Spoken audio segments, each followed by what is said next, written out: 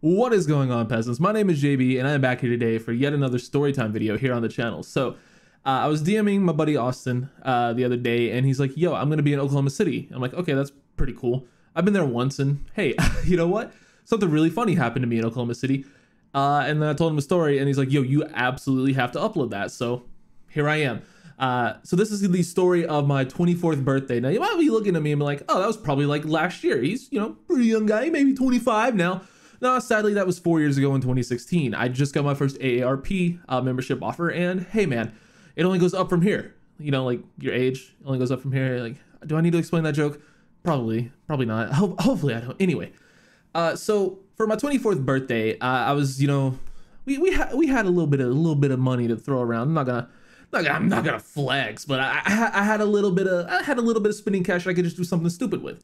So I'm like, what's something I've never done? I've been a huge basketball fan my whole life. I've never been to an NBA game. Let me just go ahead and see when the Thunder are playing anyone interesting coming up. And then I checked their schedule and turns out they're playing the Golden State Warriors on my birthday. I'm like, that's a pretty cool game. Me and some friends should go to that game. And it was legitimately on my birthday in 2016. And it was, funnily enough, it was this game. Have a timeout. Decide not to use it. Curry, way downtown. Bang! Bang! Oh, what a shot from Curry! With 0.6 of a second remaining. Yeah, so the highlight. Yeah. It was that game. So we were actually there for that, which was wild. And I've been a Steph Curry fan for way before that, because I'll have a screenshot there. If I remember that, you know, I've been a fan of Steph Curry since before he was an all-star. Like, I'm not going to say I'm not a bandwagoner, but I was a little bit ahead of the curve. Whatever, it doesn't matter. So we got to see the Golden State Warriors and the Oklahoma City Thunder play that game. It was me and three of the homies, my buddy Landon, his brother Lincoln, and our other friend Austin. Not the same Austin, but another dude named Austin. Like, people just be naming their kids after cities in Texas because why? I don't know, dude. It doesn't matter. But anyway, so we get to Oklahoma City, and first off, we go to this Airbnb, and there's just it's a nice neighborhood ish. It's, you know, like in this, like, imagine suburbs. It's that. But it was like a townhouse. So we thought we were getting like the entire like townhouse. No, we were getting like one like eighth of, like, it wasn't like a duplex. It was like, it was like 1/4 of a duplex. But it was like more than a duplex. There were 4 houses, and we got 1/4 of it. We thought we were renting the whole house, but when we saw it, it made sense. And we're like, well, shit, we, you know, kind of, you know, we'll just take our L on that one. It's, you know, still got 3 beds. No, it had 2 beds and a couch, and a really shitty couch. So I lucked out because I managed to get one of the beds. Yeah, it doesn't matter. So I get one of the beds. That's cool. That doesn't really matter. So we sleep. Oh, no, we actually went to the game the first night. Yeah, we parked at okay, so if you know anything about big cities, parking is the worst. Like, so I had a friend who lived in near Oklahoma City, and he'd been to a few Thunder games. He's like, yo, pro tip, park at the Bass Pro Shops. It's like half a mile away. You can just park there for free. You don't have to pay, and you can just walk over.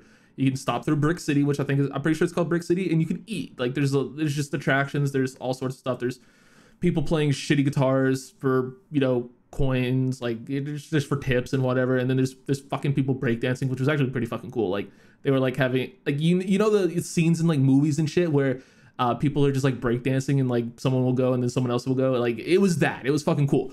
So we watched that for a little bit, and we hit up a Sonic. Like, it was an indoor Sonic, which is the weirdest fucking experience ever. Is like, no one's on roller skates. First off, why the fuck is no one on roller skates at a Sonic? You know, whatever. I don't even do that anymore, but like, an indoor Sonic just feels wrong, dude. First off, Sonic sucks, but like, it was either that or a sit-down restaurant, and it was like an hour before the game, and we didn't want to sit down and eat, so we just ate Sonic, and it sucked because Sonic sucks. Sorry, this is not the point of the story.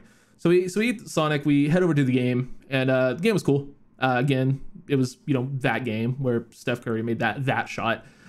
Which is just wild. But after the fact, the game's over, and we make our way back to Bass Pro Shops and where we were parked. First off, okay, rewind.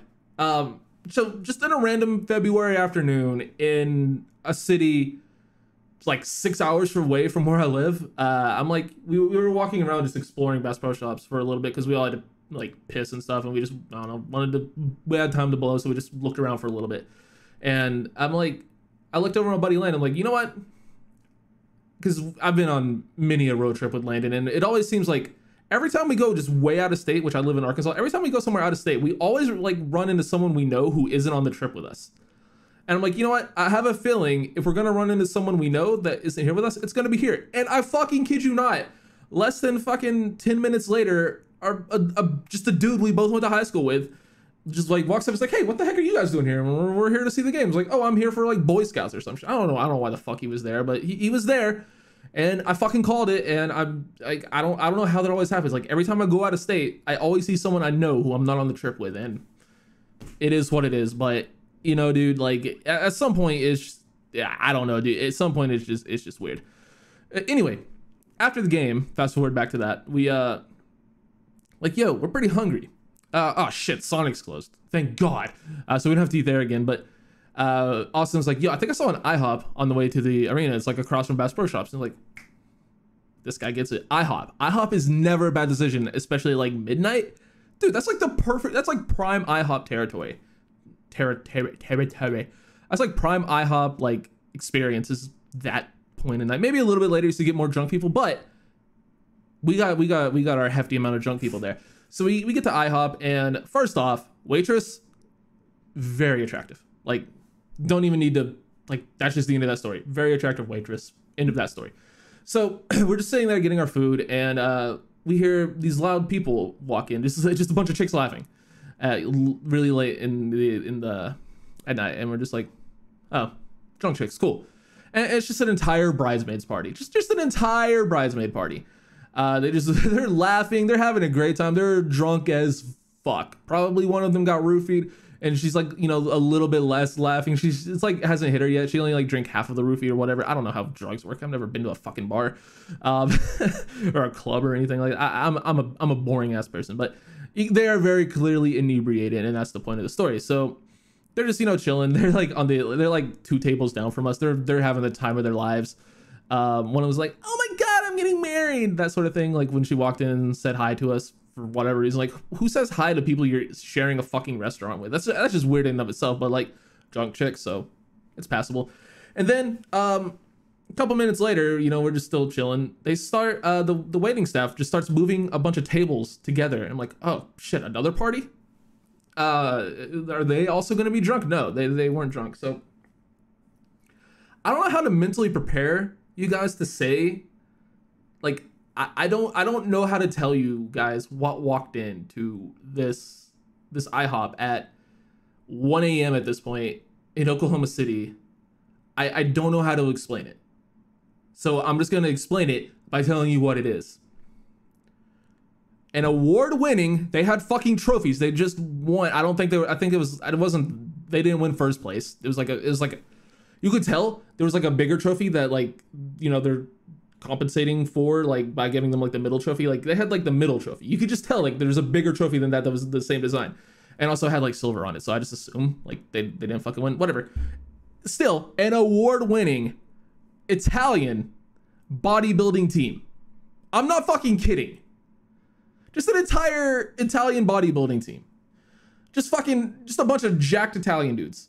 And they're just saying like Guido and shit. I don't know. Like they weren't like actually, like they didn't speak English. They weren't like stereotypical at all. They're just jacked dudes who happen to be Italian. They're wearing like matching tracksuits and shit. I'm like, dude, we are definitely getting fucking stabbed if they're not like the gangster Italians. And they weren't. They were like the high class Italians. And their like manager was ordering all their food, and they were like ordering. I think, dude, first off, everyone at that table could kick my ass. Like obviously. Even their fucking team like manager, who was the only person there who spoke English, was a female, and she could also kick my ass. And she was just like a normal woman. She could kick my ass. So they're all ordering like just tons of food, just steaks, fucking chicken. Like no, like we want hamburgers, but no bun. They're all fucking gluten free basically. So they're ordering like healthy shit. Like why the fuck are you going to an IHOP to order healthy shit? Just like you just won the fucking second place trophy. So just have some fucking pancakes, celebrate. Like, I mean, I guess, you know, maybe they don't want to celebrate because they need to like get in better shape so they can fucking win next time. Goddamn losers. Please don't kick my ass.